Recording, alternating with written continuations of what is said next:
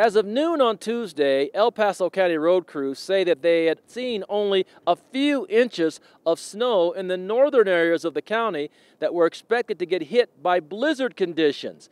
That's less than what crews expected at this point of the day. However, in anticipation of more snow coming later, the county has shifted crews from other parts of the county that are not being affected by the storm, which means that the northern part of the county will have 27 crews standing by in case they're needed.